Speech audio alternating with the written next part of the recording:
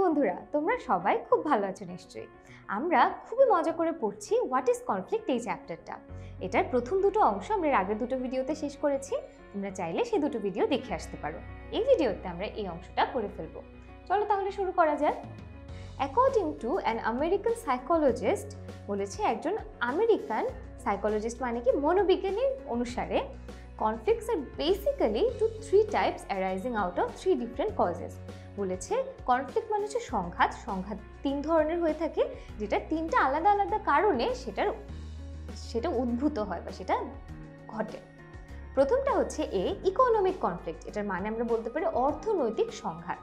কিভাবে?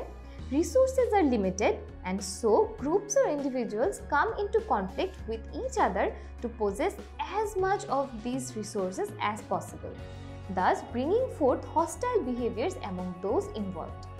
খুব দেখা একটা সেন্টেন্সে পুরোটা বলে দিল, তো আমরা একটু ভেঙে ভেঙে শিখি। বলছে রিসোর্সেস আর লিমিটেড, অর্থাৎ রিসোর্স মানে কি সম্পদ। আমাদের পৃথিবীর সম্পদ কিন্তু সীমিত। And so groups R individuals, অর্থাৎ দলগুলো এবং ব্যক্তিরাও coming to conflict with each other, তারা একে অপরের সাথে সংঘাতে জড়িয়ে পড়ে। টু পোজেস মানে হচ্ছে ওন করা, বা পোজেস মানে হচ্ছে যে নিজের আয়ত্তে রাখা। Two poses as much of these resources as possible, অর্থাৎ যতটুকু সম্ভব সম্পদ নিজের আয়ত্তে রাখার জন্য তারা একে অপরের সাথে সংঘাতে জড়িয়ে পড়ে। Das bringing fourth hostile behaviours among those involve. এই কারণে এই ঘটনাগুলোর সাথে যারা জড়িত থাকে তাদের ভিতরেই হস্টাইল অর্থাৎ শত্রু ভাবাপন্ন ব্যবহারের জন্ম ঘটে। ব্রিংিং ফোর্থ মানে হচ্ছে সামনে নিয়ে আসা। তাহলে কি বুঝলাম যে ইকোনমিক কনফ্লিক্ট মানে কি? অর্থনৈতিক কনফ্লিক্ট কেমন? যে সীমিত সম্পদটা আছে সবাই চায় তাদের কাছে সবচেয়ে বেশি সম্পদ থাকুক, এ কারণে যারা এই সম্পদের মালিকানাটা নিজেদের কাছে রাখতে চায় তাদের মধ্যে সংঘাতটা গড়ে ওঠে। তারপর আছে ভ্যালু কনফ্লিক্ট। ভ্যালু মানে হচ্ছে কোনো জিনিসকে আমরা কতটুকু মূল্য দিই সেটা। It is concerned with the varied preferences and ideologies that people have as their principles.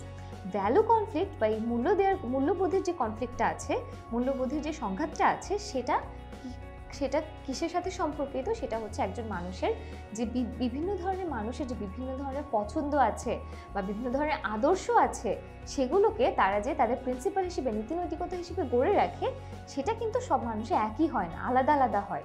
এবং এই কারণে তাদের মধ্যে যে সংঘর্ষটা হয় সেটাই হচ্ছে value conflict. Conflicts driven by this factor are demonstrated in wars, wherein separate parties have their separate sets of beliefs that they assert in an aggressive manner. Demonstrate মানে স্পষ্টভাবে দেখানো, assert মানে কর্তৃত্ব প্রকাশ করা। এটার মানে হচ্ছে বলছে যে এই যে সংঘর্ষগুলো ভ্যালু কনফ্লিক্ট থেকে আসে, সেগুলো স্পষ্টভাবে প্রকাশ পায় যুদ্ধগুলোতে, যেখানে যে আলাদা আলাদা দলগুলো থাকে তারা তাদের নিজস্ব যে বিশ্বাসগুলো আছে সেই বিশ্বাসগুলোকে খুব একটা ধ্বংসাত্মক উপায়ে, ধ্বংসাত্মক রূপে প্রকাশ করে। তাহলে এটা কি বুঝলাম? এটা হচ্ছে আমাদের ভ্যালু কনফ্লিক্ট। এরপর আছে পাওয়ার কনফ্লিক্ট, অর্থাৎ ক্ষমতার সংঘর্ষ। এই যে আমাদের রাজনীতি আমরা পছন্দ করি না, এখানে কিন্তু ক্ষমতা সংঘর্ষের জন্যই আমরা এটা পছন্দ করি না। এটা কখন হয়? ইট অকার্স, এটা ঘটে তখন when the parties involved intend to maximize what influence they have in social setting।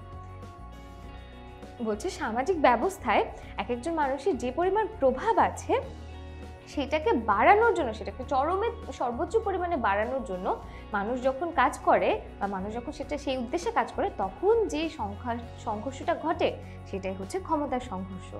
কারণ ধরো তুমি চাইলে যে তোমাদের যে বন্ধুদের গ্রুপটা আছে সেখানে তোমার যা কথা সেটাই সবাই শুনবে। তোমার আরেকটা বন্ধু থাকতে পারে যে তারও এটা মনে হবে যে যদি ওর কথা সবাই শুনে আমারটা কেন শুনবে না। তারপর তোমরা দুজনে চেষ্টা করলে সবাইকে নিজের দলে আনার। এই যে তোমাদের মধ্যে ক্ষমতার যে একটা সংঘর্ষ, সেটাই হচ্ছে পাওয়ার conflict. Such a situation can happen among individuals, groups or even nations।